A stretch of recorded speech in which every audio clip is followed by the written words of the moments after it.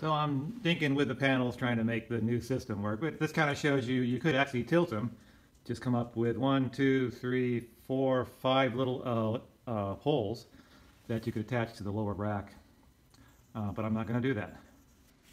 So the problem is this, is that you got to get this nut, these little square nuts, in this track, and it doesn't do that without taking the entire thing apart. So you got to do that along this track to put a nut where I would come up and meet that.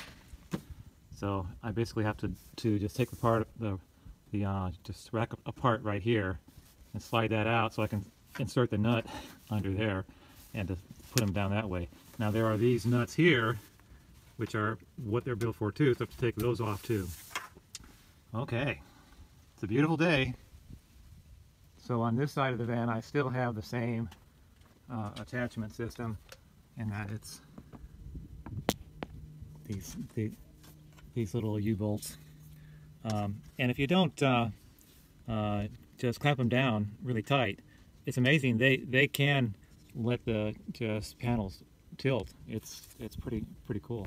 So this is my solution to the being able to access the panels and tilt them up if you wanted to.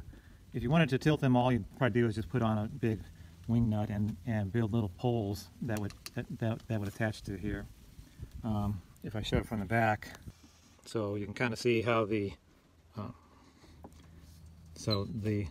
bolt attaches right into this groove, and inside of there was that nut that I worked so hard to slide it into this channel. And you can see that the Fantastic fan does actually clear it. Sweet! One of the reasons I wanted it to come forward a little bit was because it did line up just with this seam. So if it were raining, it would probably go inside. So I wanted it to come a few inches further forward if I could, without messing with any of the structure.